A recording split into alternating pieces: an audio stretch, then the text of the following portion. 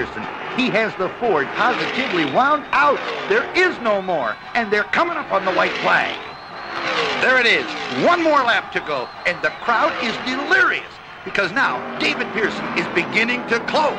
The Silver Fox is famous for last lap finishes. Now, can he do it? With $25,000 on the win spot, both cars are wound to the limit. Tack needles way over the red line. Two four-wheeled missiles are screaming down the back chute, and David is closing.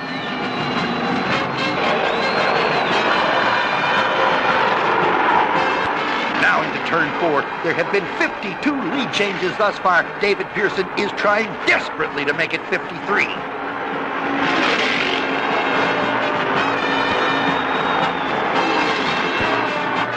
There goes the slingshot out of the dogleg, but he can't do it.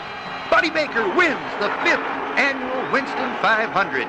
David Pearson has to settle for 2nd. Dick Brooks takes 3rd, and Darrell Waltrip finishes 4th.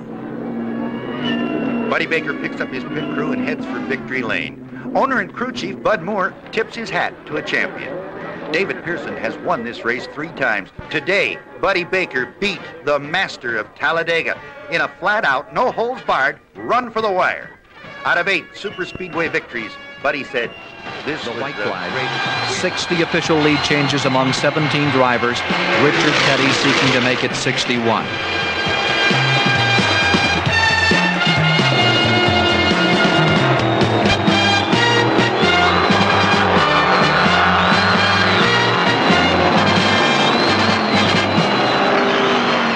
Half a lap to go. Baker still deployed in 1st, the persistent Petty 2nd, then Petty starts to reel Baker in.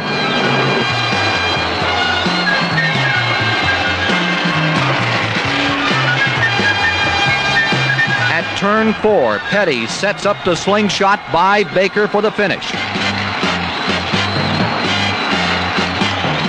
But Baker refuses to be intimidated by the master, forces Petty out of the throttle. Buddy Baker, the winner.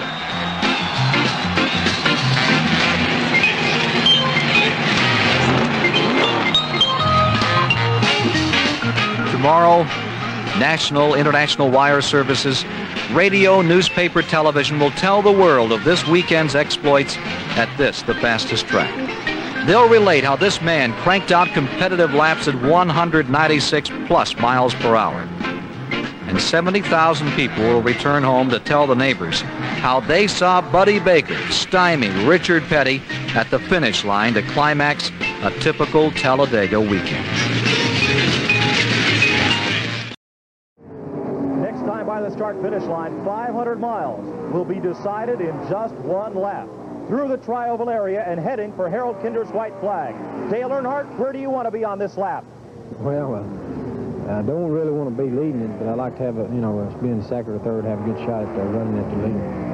Earnhardt has a great shot out of turn number 2. Heading into the backstretch, 3,400 feet of runway for Earnhardt to work the draft, but slow car ahead.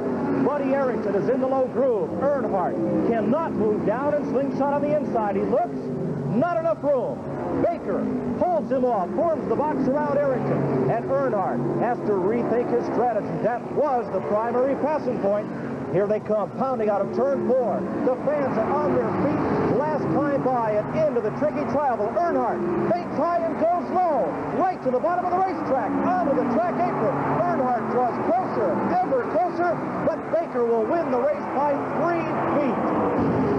Buddy's son Brandon can't believe how close the finish was, as Buddy Baker has defeated Dale Earnhardt by just about the length of a fender. Here's David Pearson in the number 1 car, coming across to take the 3rd position. Pearson was the pole sitter, but fell out of the draft after the final pit stop. A jubilant Buddy Baker heads his Oldsmobile for pit road and victory lane. Lenny Pond picked up the 4th position, and Ty Scott rounded out the top 5. For Baker, it's his 2nd win of the 1980 season, but he's won the 2 biggest races thus far, the Daytona 500 in February and here at Talladega. Ned Jarrett is standing by in victory lane as Baker pulls in.